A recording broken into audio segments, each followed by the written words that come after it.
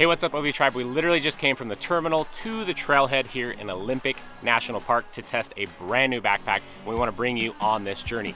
This pack right here is the Coda UL, and it's designed to go from terminal to trail. It's a travel pack. It's a backpacking backpack. It's something that's totally different for all of your adventures. Let's go hit the trail.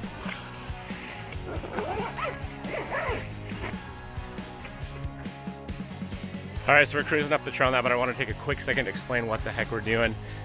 For a while here at Outdoor Vitals, we felt like we had another pack to build. A lot of our travels aren't as single dimensional as just ultralight backpacking. We do travel, we have families, we travel with families, we do international travel, we love to just go and see. And we find that there's a lot of overlap between ultralight backpacking and ultralight everything else. So we wanted to build this pack that's a little bit more centered around travel, which means things like being able to carry it on an airplane, slide it in and out of a car easily, you know, just the overall shape, dimensions, all sorts of things like that that are built more for being a little more sleek. But the problem with any travel pack that we'd used was they are not comfortable when there's a load in them, or they're not optimized to be able to carry things like backpacking gear like we're doing right now. So this is a test trip for the product that we have under development, the Coda UL. It is awesome. See if this resonates with something that you might do with your family or your friends. So we flew into Seattle, we rented a car, we drove over here to this trailhead, and tonight we're backpacking out in the wilderness and getting some really beautiful shots. And then tomorrow we will backpack around the area, head back to the car, and then we're gonna do some sightseeing on some smaller hikes around the car. Probably end up at the ocean, end up on some hikes, and then we'll actually check into an Airbnb and hang out tomorrow night in town, get a shower. And then the next day, we'll do some more sightseeing on our way back to Seattle, back to the airport. So it's about a 3-day trip, all in all, 2 nights, 3 days.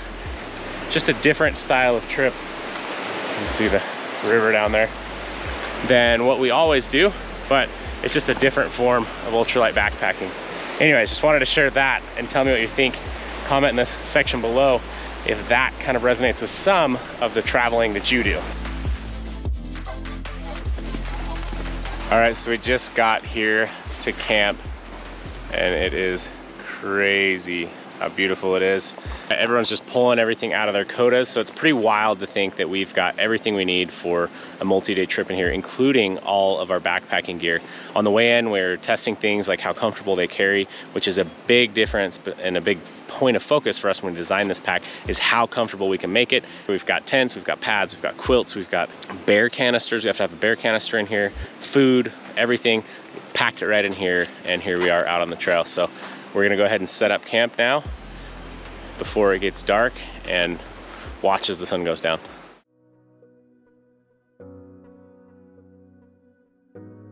All right, we're just about to take off from camp. It's been an awesome campsite right here on the bank of the river. Kind of found some secluded spots. Got some other campers in here, but Coda packs are all loaded up and we're gonna take off.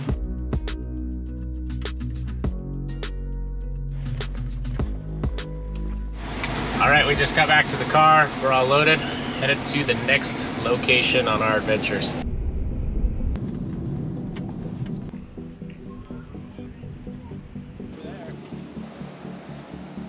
All right, so we've just been cruising down the beach and we're almost to where we're going. Check this out.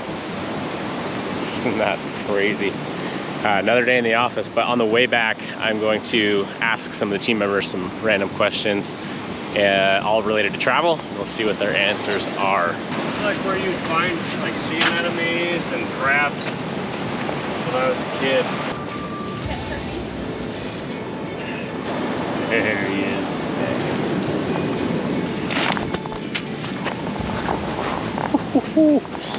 This is slick. So back there on the beach, there were some people in hammocks.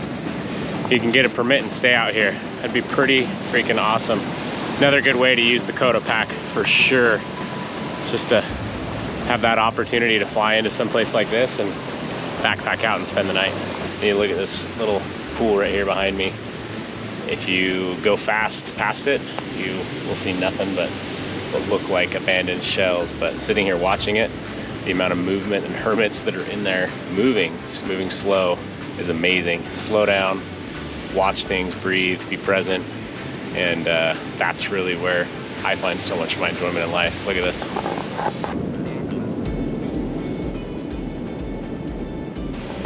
Right over there, there are two crabs fighting over a shell.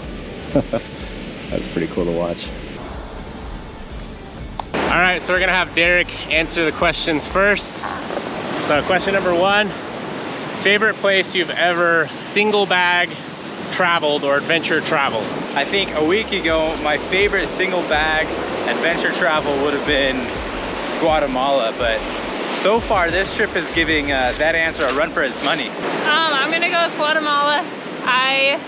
Even that trip got cut short, but that was probably the first time I truly single bag adventure traveled. Before that, I was kind of pack rat, so. Probably Venice, Italy. It was actually miserably hot and humid when we went, but it was more just being there with my wife. It was kind of the first big trip we did together, like internationally, before we had kids. Your single most favorite piece of gear for one bag travel? Use a good camera. If you don't have one on your phone or some other small, lightweight camera, like, you're probably gonna regret it. Shoes. I think shoes are really important, and when you're single bag traveling, you have to be intentional about the shoes that you're bringing, because you just can't fit all the shoes for every outfit. That's the reality. The fanny pack. Fanny pack. Yeah. That's different. Especially if you're going to Europe, you just fit in with the locals.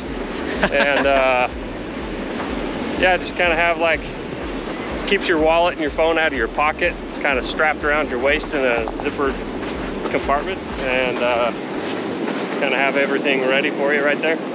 Your best tip for someone who has not yet single bag traveled, adventure traveled, what's your single best tip for that person? Single best trip, if you haven't done it before with a single bag, just try it. I think that's the biggest hurdle for someone that hasn't done it before. Just force yourself to fit everything in one bag, and it really gets you thinking about what you need, and your trip is gonna be way more enjoyable, I promise. Look at what you wear on a daily basis and try to find like a capsule within that, so you don't have to pack as many clothes. I think that's a pretty good tip. And at the end of the day, if you leave something at home and you're on your trip and you really want it, just go buy it. Take the money that you would spend on checking a bag and use it for good food on your trip. All right, I guess it's my turn to answer the question. So number one, favorite place that I've ever single bag adventure traveled in my life. I'm actually gonna take it back a long time ago. Before Outdoor Vitals, I was in college and got an opportunity to go on a cruise to the Bahamas. And I couldn't afford much. The ticket was free. And so I basically used a backpacking backpack to single bag travel, snuck it on the plane even though it wasn't carry-on approved.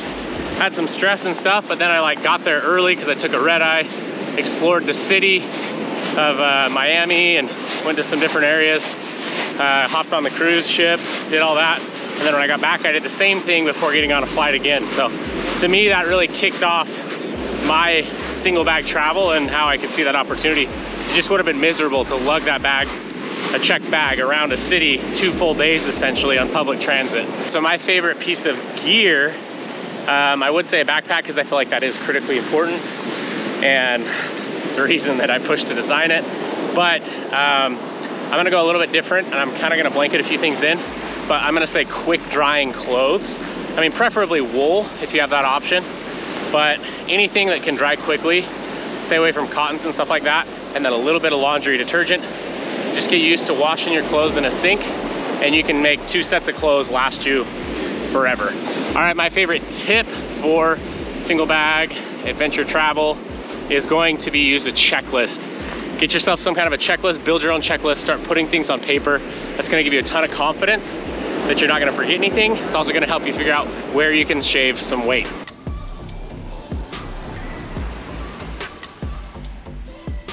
All right, we just got back to the trailhead, about to go hop in the car. We're gonna hop in the car, take off towards where we've got an Airbnb tonight. Just got to the Airbnb.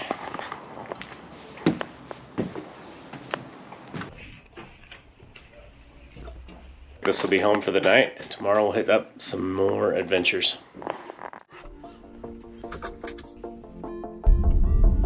All right, we're just starting off the day. We're headed up to Hurricane Ridge. I'm gonna go hit some trails up here and do a little bit of just quick hikes, and then we'll be headed back to the airport around noon from where we're at to catch a flight tonight. We just got to the top. Let's go for a little hike up here.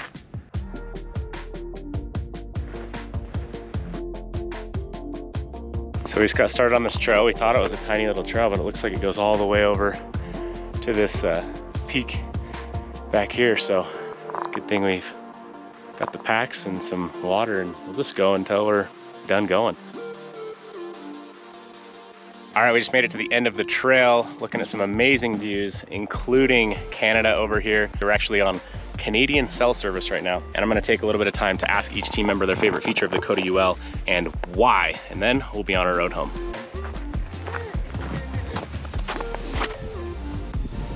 Maddie's gonna go first. What is your single most favorite feature of the Dakota UL backpack? I like the easy access pocket on the top, so you can put your passport or your snacks in there, and you don't have to take your whole bag out of somewhere to get what you need out of it. It's comfortable. The stretch mesh pockets that are on the inside sides, like just dropping things down in the sides there, and kind of keeps them organized and keeps them out of the way. That's interesting. I like the zippered pocket more than the side drop pockets. Yeah.